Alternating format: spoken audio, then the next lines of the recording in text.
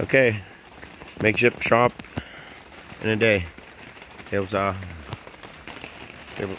table set up for ripping, and the chop saw's right out there right now, but scaffolding, some tarps, and leftover wood, shelves that came out of the trailer.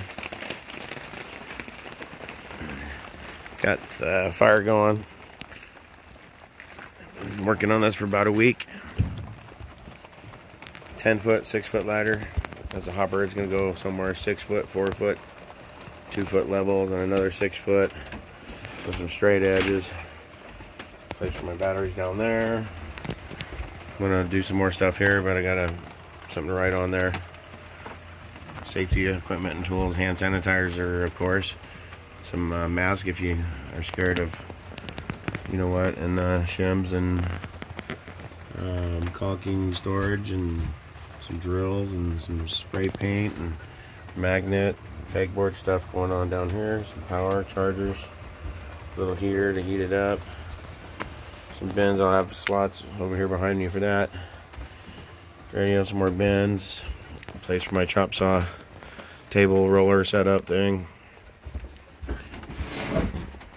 Oh, sorry, Bess. Sorry, Bess, I forgot you're laying down. Hi, Bess. Doing good. Some drills, rotor hammers, grinders, Dremel tools, some staplers. Look, one-handed. Doesn't roll out either. More stuff down here. Cordless nail guns. Skill saws are gonna go down there. Got the blower back there, tripod back there. The 60-volt chainsaw.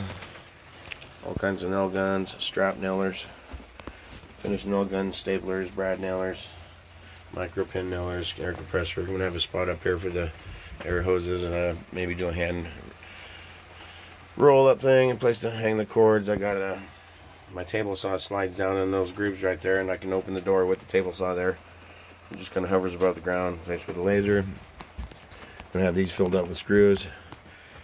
Haven't run all the LED lighting yet, but I got my 2 jigsaws, 2 sanders. I'll have a planer, router, maybe something else up there.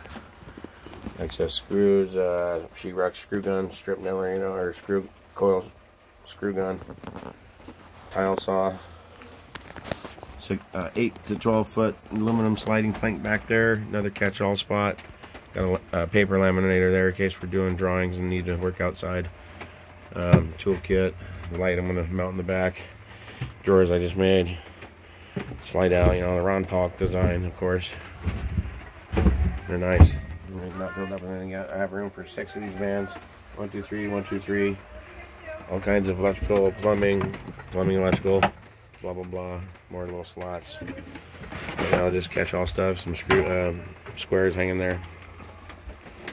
Table hanging over here on the left. The roll-out kit. Got room for a couple sawhorses. Gonna have a garage for the shop vacs and everything here too. Maybe some paperwork bins I'm gonna install. But yeah, it's a work in progress. It's a mess. My little mini shop on wheels. Pretty cool, huh? I'm excited to get it done. Got a little over a week into it. It's just a little 6 by 12 by 6-foot trailer. Bought it in Utah. $3,500 and maybe $100 in plywood. Many years of accumulating tools. Hey, Merry Christmas, everyone. Happy New Year.